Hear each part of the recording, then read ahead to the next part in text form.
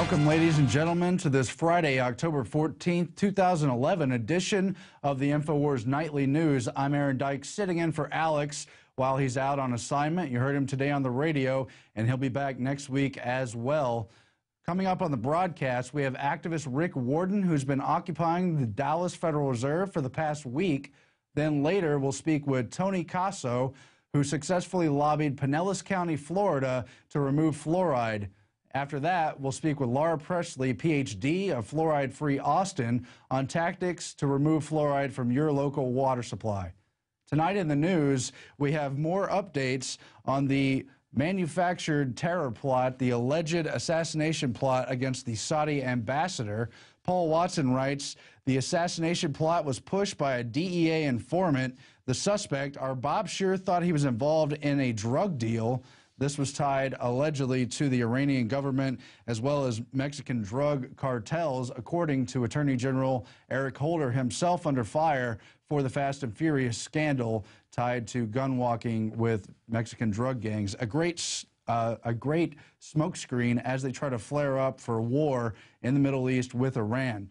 Now, we have numerous intelligence officials, people from the intelligence community, who've come forward to warn that there was no good intelligence on this plot, and it looks dubious. FBI insider, Obama administration likely manufactured dubious terror plot. Now, you heard on the program today Lieutenant Colonel Anthony Schaefer saying he spoke to an FBI insider who said there was no files linking this plot anywhere inside the Department of Justice, files that it was most likely just cooked up for political purposes. You also have Robert Bayer, intelligence official known for the movie Syriana. He wrote a column in Time saying the Iranian plot is nothing more than a bad Hollywood script, that it doesn't match the character of Iran's extremely professional killers, despite the fact they tried to link this Iranian-American used car salesman to the elite Qud force from Iran. Columnist Saman Mohammadi says it's more like a Bollywood script than a Hollywood script. Then you have Ray McGovern, longtime CIA official and former presidential briefer, saying Petraeus's CIA fueled the bad intelligence, allegedly linking the suspect to Iran, saying basically there was no intelligence and that the only hard evidence were recordings of him talking about using a car, selling a car, which they claim was a code word for the assassination plot. All bogus stuff, but of course you have Republican Congressman Peter King and others saying this was an act of war, just gearing up for action in the Middle East with Iran. Let's hope that doesn't happen. Meanwhile, there's more in the gunwalker scandal, even as Attorney General Eric Holder is about to be subpoenaed to testify. There's the grenade walking scandal within the gunwalker scandal. I believe we have a clip. CBS News reports that there's a new twist in the government's gun-walking scandal involving an even more dangerous weapon, grenades. And it goes on to explain how the suspect who shipped hundreds and then later thousands of grenade parts to Mexican drug cartels was repeatedly stopped but not prosecuted. One ATF agent even told investigators he literally begged to prosecute the suspect Kingery and keep him in custody, but he was ordered to let Kingery go. In January 2010, ATF had Kingery under surveillance after he bought about 50 grenade bodies and headed to Mexico. But they say prosecutors wouldn't agree to make a case. 6 months later, Kingery allegedly got caught leaving the U.S. from Mexico with 114 disassembled grenades in a tire. One ATF agent told investigators he literally begged prosecutors to keep Kingery in custody this time, but was again ordered to let Kingery go. So again, deliberate interference from officials at the Department of Justice, the ATF, and others. Now, Obama and even President Calderon out of Mexico have been on this meme of illegal weapons being shipped to drug cartels since at least August 2009. Then our investigators dug up clips from even earlier in the year 2009 talking about the gun-running, gun-walking scandal. I heard on the news about this story that Fast and Furious, where allegedly guns were being run into Mexico, and ATF knew about it but didn't apprehend those who had sent it. Eric Holder, the Attorney General, has been very clear that he knew nothing about this. We've assigned a IG, Inspector General, to investigate it. When did you first know about the program, officially I believe called Fast and Furious? To the best of your knowledge, what date? I'm not sure of the exact date, but I probably heard about Fast and Furious for the first time over the last few weeks. So there's Holder originally saying he only knew about the program maybe a few weeks ago, a nebulous, non-specific term. He's been asked to revise his testimony and admit that he knew about it long before. Now we have a clip coming up of David Ogden, the former Deputy Attorney General, talking about the gun walking project much, much earlier, and there's no way Eric Holder didn't know. DOJ's Bureau of Alcohol, Tobacco, Firearms, and Explosives is increasing its efforts by adding 37 new employees in 3 new offices, using $10 million in Recovery Act funds, and redeploying 100 personnel to the southwest border in the next 45 days to fortify its Project Gunrunner, which is aimed at disrupting arms trafficking between the United States and Mexico. ATF is doubling its presence in Mexico itself, from 5 to 9 personnel working with the Mexicans specifically to facilitate gun tracing activity, which targets the illegal weapons and their sources in the United States. There they are, admittedly using your tax money to ship guns down there just to set up the Second Amendment. Keep in mind that back in March 30th of 2011, Obama met with Jim and Sarah Brady of the Brady Center and commented that he was working under the radar to attack the Second Amendment. So now we see it in action, and we're going to continue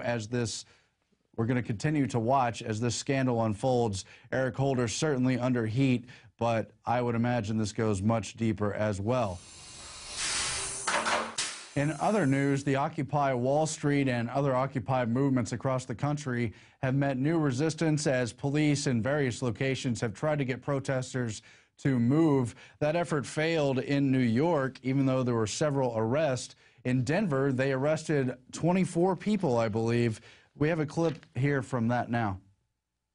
Racing right here enter the Occupy Denver protest, clearing out the encampment that has been in place for more than a week now, breaking down tents, and within the last half hour, arresting protesters. We're back live here at Broadway and Colfax, the Occupy Denver protest. Let me give you a live look right now and update you on where police are at this point. They've managed to push protesters out of the street at Broadway, and now police are lining the curb here, keeping things under control. Ashal, in fact, as you're speaking, we're watching another arrest being made right now from Sky Fox. So this situation clearly still unfolding, a lot of tension, and as Shaw mentioned, we're seeing this across the country.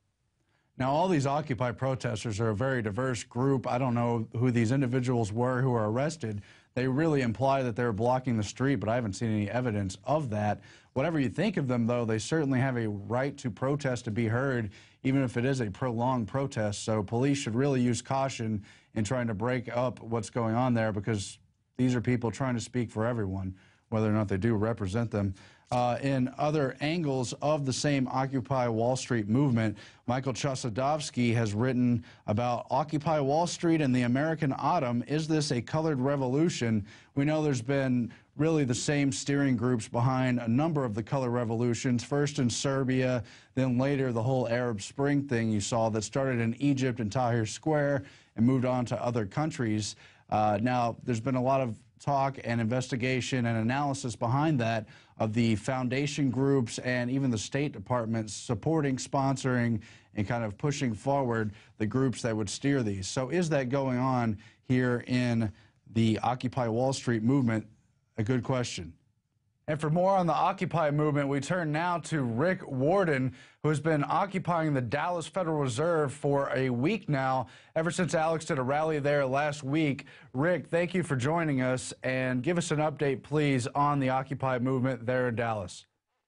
We have a handful of strong lovers of liberty who are committed to being at the Occupy, the Fed, Dallas, as often as they can. So we have successfully maintained an occupation. Saturday night, the rally was on Friday, October the 7th. Saturday night, October the 8th, it was a downpour. A gusher came. It rained all night long. It was really nasty and rained most of the day Sunday. So that really put a damper on our occupation. But we are there holding it, and we are going to continue to occupy the Fed here in Dallas. Now, they continue to have fairly large Occupy various cities across the country as part of the other part of that movement. The Federal Reserve movement doesn't have the numbers, but I assure you that presence sends a big message to the authorities in those buildings. We know Richard Fisher last week was talking about how he sympathizes with the Occupy protesters, how he's trying to help them with jobs, just on the heels of Alex bringing a lot of people to that rally. Now this week, he says the Fed's already done all they can do to help with jobs. So it continues to be up to protesters like you to spotlight the problems the Federal Reserve is causing systematically. That's correct. And what are you going to do? We're just having fun with it. We would like for Richard W. Fisher to just come on down and be the next contestant on the Occupy the Fed Dallas program. We'll get it on video and give him an opportunity to answer openly and honestly some questions for, those people that don't have jobs. Sure. Now, you mentioned before when we were talking, getting ready for this interview, how many of the Occupy Dallas protesters have very similar frames of mind. There's different groups within that group, but many of them have already marched to the Fed. They did so a week ago, even ahead of Alex's rally, and they continue to be part of the subset movement, Occupy the Federal Reserve. That is correct. They won my heart over for sure. On their first march, they met at JFK Plaza. So, that's a shock to the system right there. You know what I mean? And then their first march was to the Federal Reserve building in Dallas they said their numbers were 1,000 to 1,500. There should be videos on YouTube. So they gave a straight shock to the system and went straight for the throat of the beast on their first day here. That's correct. Yeah, now we know the larger Occupy movement, there's been factions on the left trying to co-opt what's going on, but we know many of the people on the ground have their own views. Do you have any indicators as to what direction the larger Occupy movement is headed? Well, yes. We watched the video last night with Judge Napolitano where it's a letter or a message to Occupy Wall Street where he basically compares the Tea Party and he did a good job recognizing Ron Paul as the originator of the Tea Party and how the Love Revolution had an official Tea Party with Ron Paul present in his district in Lake Jackson.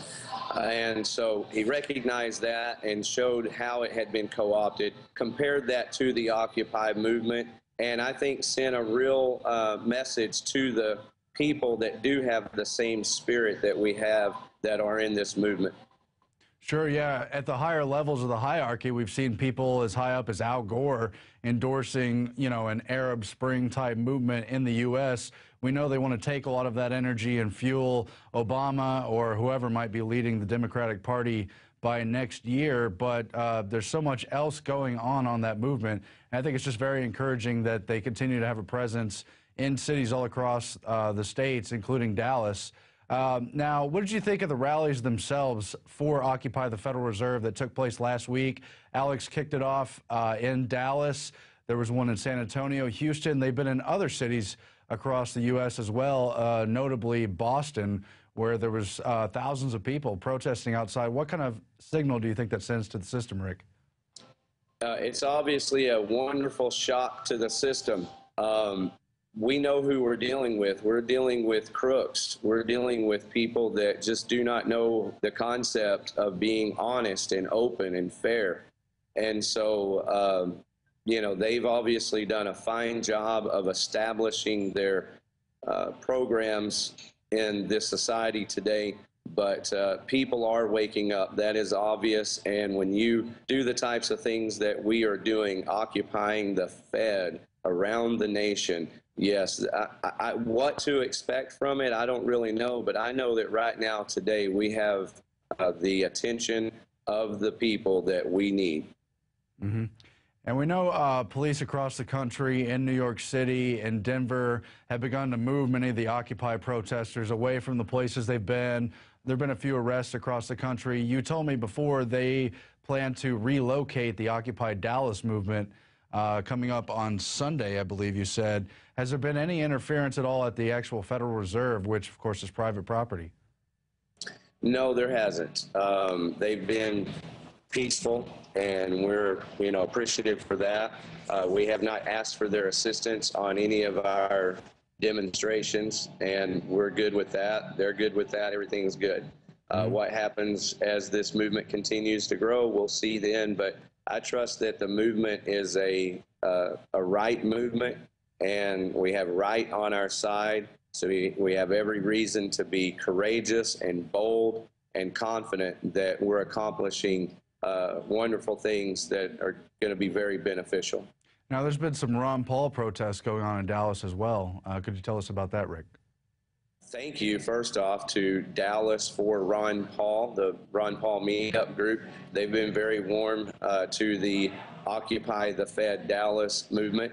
I'd like to see more of them out here, but, that's just how it is. Everybody has jobs and busy lives, so I'm thankful for every person that comes. And I do strongly believe that the Ron Paul supporters are on their way. I think everybody right now has been waiting for a week to see what's actually going to happen with this movement and see what's going to happen with the Occupy movement. And I think now, thankfully, to you, Aaron, and Alex Jones, and y'all getting the word out that we are actually there. We have feet on the ground here in Dallas.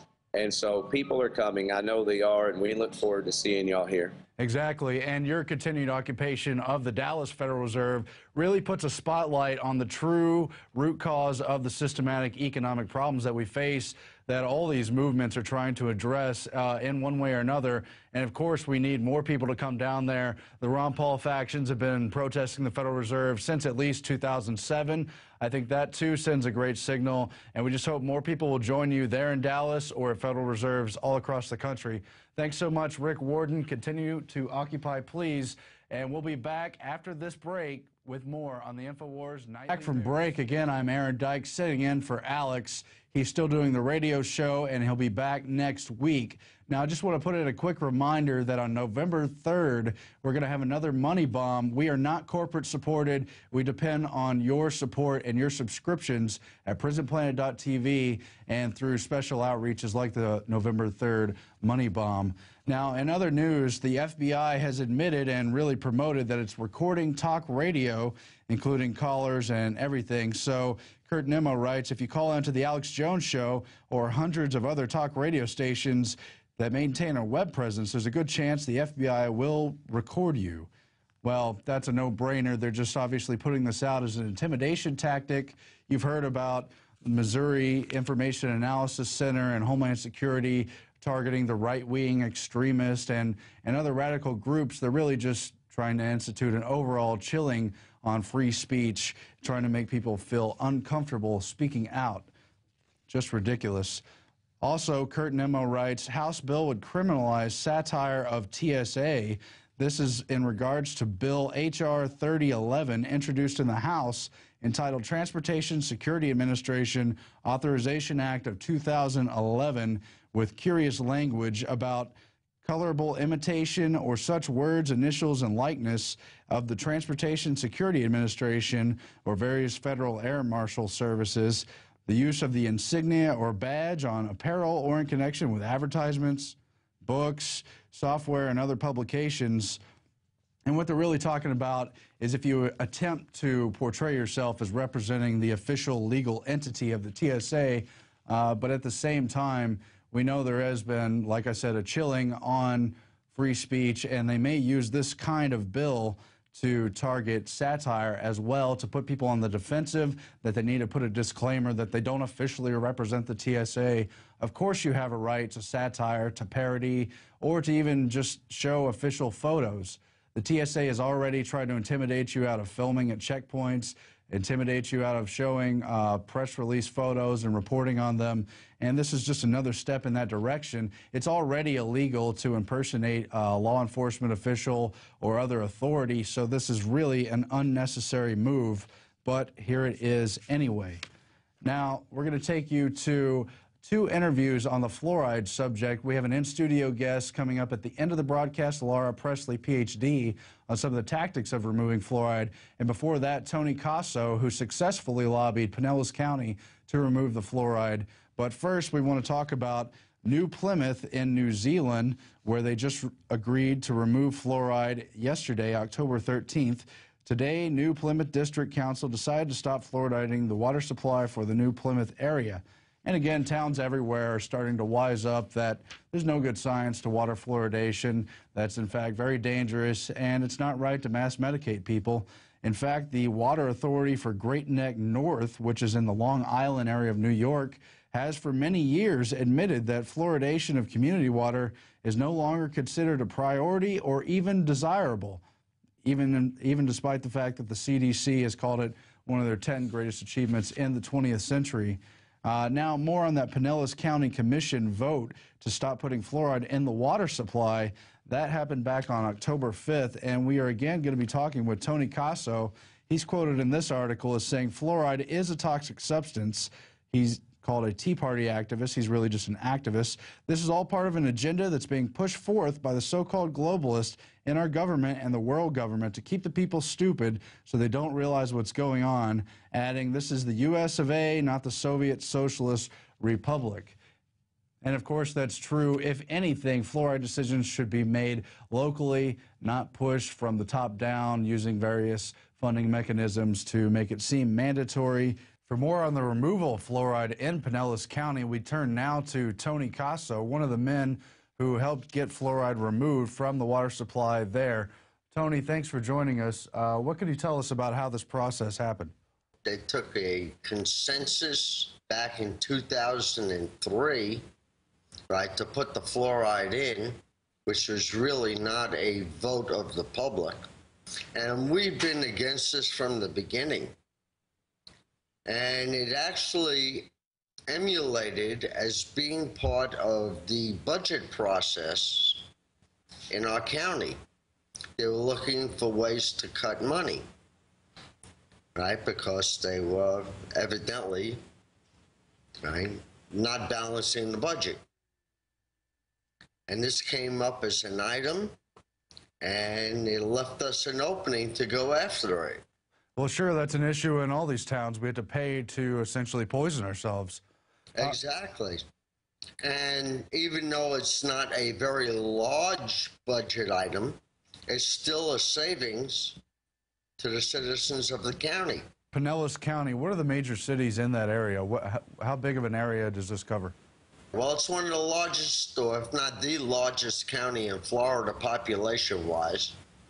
There's close to 1 million people living in Pinellas County, right? We're due west of Tampa, right? The city of Clearwater is part of Pinellas County, so is St. Petersburg, Tarpon Springs, and it's pretty much your northern boundary to your southern boundary of the county, right? We're not the largest in landmass, but we're one of the largest in population. And what did you mean by the quote in the article when you talk about the globalists pushing for the fluoridation as part of their larger agenda? Can you clarify those statements? Well, as far as the globalist part goes, right, I've also been fighting UN Agenda 21. Now, I know a lot of people think it's a conspiracy theory, but it's not. It's real, and it's here. Right? When we speak about it, they just say we're a bunch of nut jobs, right? But if people get on their computers and do the research, right, they'll see that the UN Agenda 21 is involved in every part of local government, and every one of the programs that they're doing is related to UN Agenda 21 on the local level. Well, sure, it's not even real fluoride, and that's always been one of the larger issues, is that they sell this as a medical health benefit, but why would you take it internally and part of all food, so that's in foods at restaurants, foods everywhere, part of food preparation and the water you drink and drinks you buy from stores? I mean, that's really the larger issue we're trying to fight here, isn't it? We're not asking them to remove the natural fluoride. We just don't want them adding a toxic substance to create fluoride, or what they call fluoride, into our water system. Right? And I don't know if they have a license to medicate us. Exactly. Yeah, it's forced mass medication. Now, the larger national issue here is that for years they told us you can't remove fluoride. It's been trickling in everywhere. It only came into Pinellas County, I believe, in 2004. But now there's a larger movement across the country of people fighting to get it removed. And we've had a lot of victories. There's been at least 250 cities where the fluoride has been removed. This was a major victory in Pinellas County. What can you tell people out there who haven't been able to remove the fluoride yet from their cities, but are looking to fight and win that battle?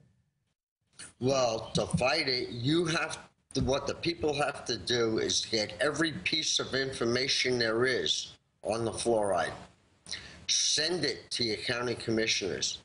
Send it by email. It goes into the public record.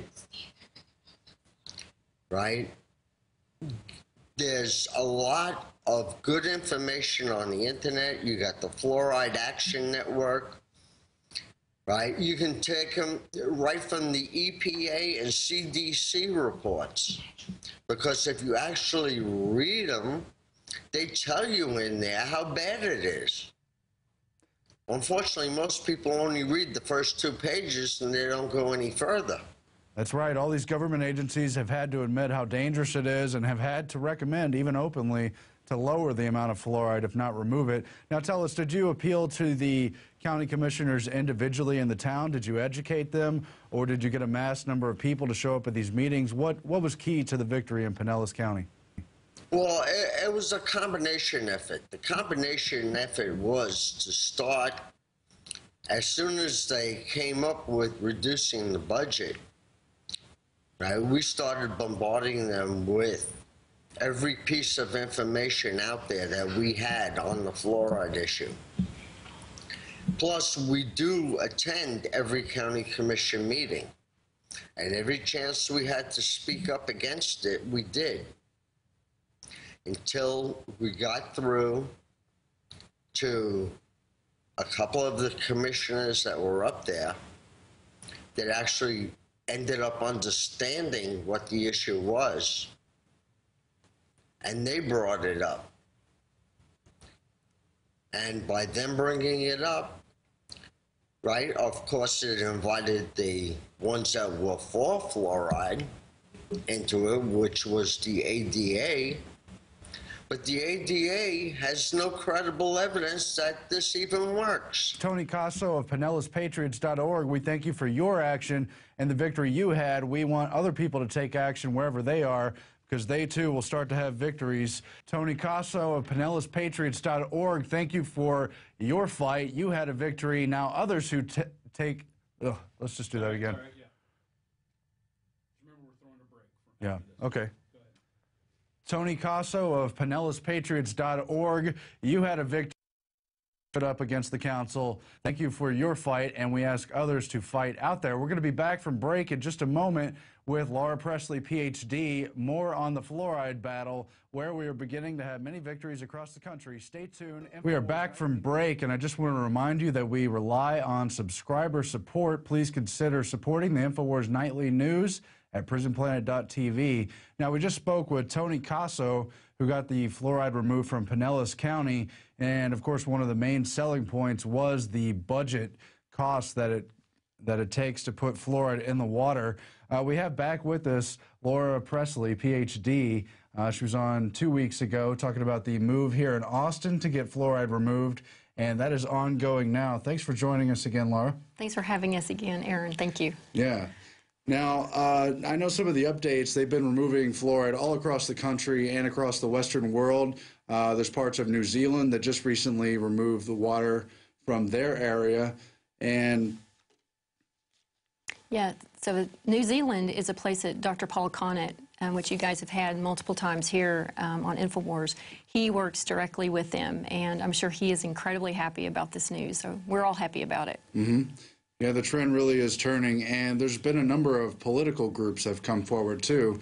who are now against fluoride. Let's talk about some of those groups. Yes. One of the biggest ones is LULAC, the League of United Latin American Citizens, and this is a national organization and a national resolution that they passed. And what's phenomenal about this is they called a spade, and they said fluoridation is mass medication and that they do not approve of this. And they actually demanded to know why cities want to protect the policy of fluoridation over and above protecting the health of their citizens, of their counties and their cities. And so they were very blunt and did not mince words, and it was a very strong resolution against fluoridation. The American Dental Association has come out and put a lot of pressure on LULAC. And initially they took off the resolution from their website. It was about a week, while a lot of discussions were being had with the American Dental Association and LULAC leadership. And so the resolution is back up now. And they said, we are not going to rescind this resolution, even under the incredible pressure the American Dental Association put on them. Yeah, that's very positive. Yeah, it was. We were very happy. Minority organizations, there's so many people concentrated in cities, and it costs a lot of money to get out from under the whole paradigm of water fluoridation. You have to research and then spend a lot of money to extract yourself from that. Yes, and the CDC in 2002 came out with a study and documented that African Americans and Hispanics actually are affected by fluoridation, by fluorosis, 2 to 3x higher than Caucasians. So that is one of the reasons LULAC made this step. They know that their people are being affected disproportionately on the negative side. And they did reference that in the resolution, and we are very very proud of them. We've also had political people such as Ralph Nader on the left and Ron Paul on the GOP side of things, also speaking out against fluoride. Absolutely, Dr. Ron Paul and Ralph Nader. And then also in Atlanta, there's been a lot of pressure in Georgia. Martin Luther King's family, his sister Bernice, and other members of his family, and Andrew Young, who was the mayor of Atlanta, have come out against fluoridation, again, because it affects African Americans disproportionately on the negative side. Yeah. And, you know, we're very impressed and proud at their bravery and their courage for coming out and speaking against this. Yeah, those are all positive signs. Of course, we know so much about all the negative effects that are associated with fluoride. There's been lawsuits about the fluoridation, the fluorosis rather. And but the real reason we have you here is to talk about some of the steps of how to fight it in your area, wherever that area might be. Right. So let's cover some of that.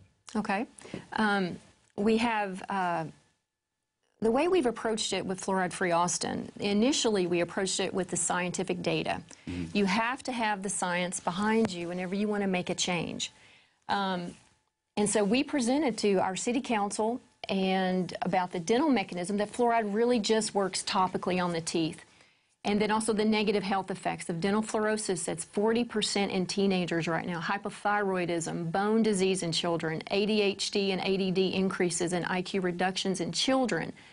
And basically, the bottom line is, because there's no dose control for this chemical, there's no dose control for age, weight, size, and sensitivity, you have all of those effects that I just mentioned above. The dental fluorosis, the hypothyroidism, all of those are a consequence because people are more sensitive than others. And so that is that's the scientific data that everybody needs to be aware of. And that is, all of this information has come out in the last probably 10 years. And so in Austin, that scientific information has not allowed the city council to make a move and get rid of fluoride. So we have gone now to step 2. We're putting a lot of political pressure on the council, and these are steps that anybody across the country, across the world can take. We started writing letters to council members and the mayor. We've requested public hearings. We've had multiple public hearings. We just build support when doctors and scientists and dentists, come and say this is an incredible health danger to people. So that is where we are in Austin right now. We are looking at the political pressure on the council. And then the last thing that some cities have done, last resort is a lawsuit. And of course, that's on the table for anybody that, any county or city that wants to pursue that. There are a lot of legal, I guess, claims that are made and that are valid. This fluoride is not a drug by the FDA. It is, there's no informed consent, okay? And it's deceptive trade because there's deceptive trade practice because there's no, it's not considered a drug. So those are the legal approaches that have happened, and the last thing that we want to do in Austin, and I would recommend this, and Dr. Conant also says this as he gives us advice, that as a public referendum is one of the last things or the thing you do not want to do, because what happens is the American Dental Association comes out and puts a lot of money into misinformation and disinformation about fluoride and fluoridation. And so it really overwhelms any kind of grassroots effort. You know, it's very difficult for citizens to raise, you know, $50,000, $100,000 in a public ad campaign that the ADA can come in and do automatically.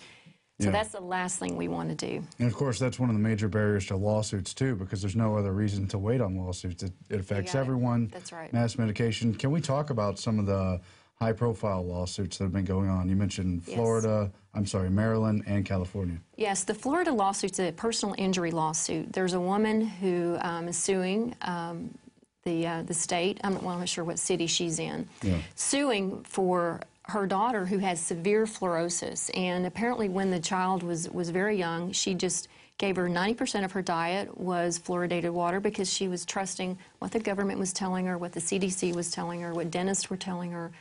And so the daughter now has severe fluorosis. She's a teenager, and it will cost about $100,000 to repair all the damage of her teeth, and they cannot bear that burden. So she is suing the state of Maryland. The second lawsuit is a really big one, and one that we are watching very carefully. It's in Southern California, the Southern California Water District that services Los Angeles, Beverly Hills, San Diego. And they are suing, as we just talked about, for deceptive trade practice because this fluoride is not a drug. It's being claimed it's a drug used for dental, prevent a dental disease. It's being used as a drug even though it's not. And there's no informed consent, and they're really claiming unconstitutional constitutional violations of the people. And so we're watching that very carefully because that's a very large water district, and so we hope they're successful. We're pretty confident they will be. Yeah, of course, it strikes right at the nerve of life, liberty, and pursuit of happiness. Absolutely. So. It's right up there. Yeah.